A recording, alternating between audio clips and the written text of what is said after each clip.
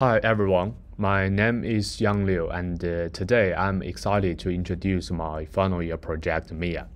In this video, I will provide some background on the project and explain its purpose and demonstrate the key features of my system. So, over the past few years, deep learning has revolutionized in various fields, such as image recognition, NLP, etc.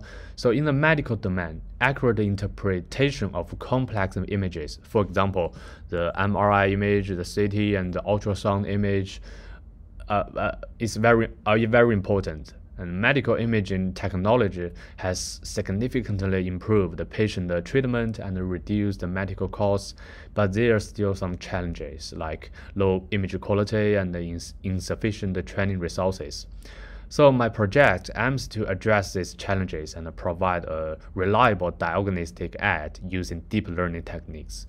I developed a medical image analysis system called MIA that can automatically complete image segmentation and classification tasks to achieve medical image analysis. So for the purpose, MIA can improve the diagnostic process by offering accurate and efficient medical image analysis. MIA can reduce diagnostic errors by assisting medical staff in making decisions. And on top of that, MIA can enhance patient care by providing faster and precise results.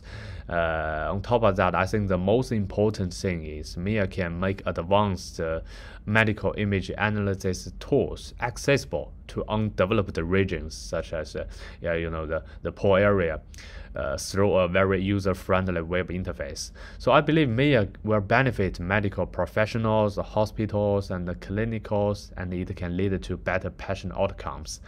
Yeah, as I said a moment ago, my system includes algorithms for two main tasks: image segmentation and image classification. So I tested 6 different models and found the ResUnit to be the best performing model, so which I integrated the ResUnit in my system. So to make my system accessible and easy to use, I developed the web application using Django. User can simply upload their images and receive results by this application.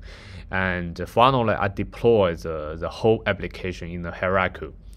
So all right, now let's demonstrate how to use my system. As we can say, the users can use a laptop and can use a mobile phone to access the MIA system. Just if you have the internet, just click the web address, and you will have the access in my system. And as you can see, here is the main page of my system, and you can see that introduction of the whole project dataset, and you can get the basic idea of the dataset. And if you have an account, if you log in, you can use the main function upload image in the MIA.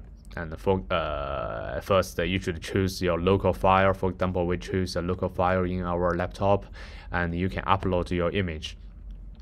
So when upload your image, you can say whether it is correct, whether it is the image you want to upload it.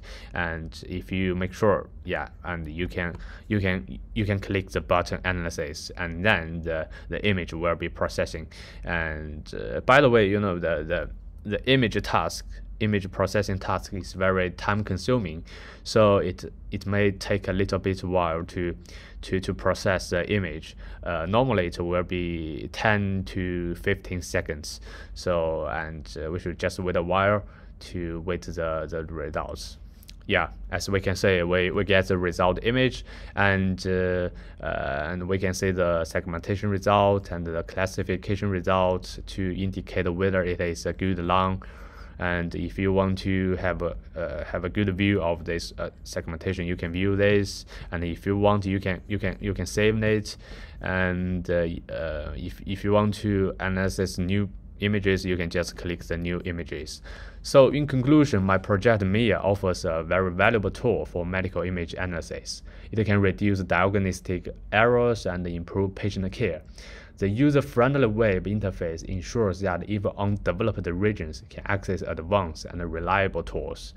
So this project not only advances medical image analysis techniques, but also promotes global cooperation and development in the medical community. So yeah, that's all. Thank you for watching this video, and if you have some problem, feel free to contact with me.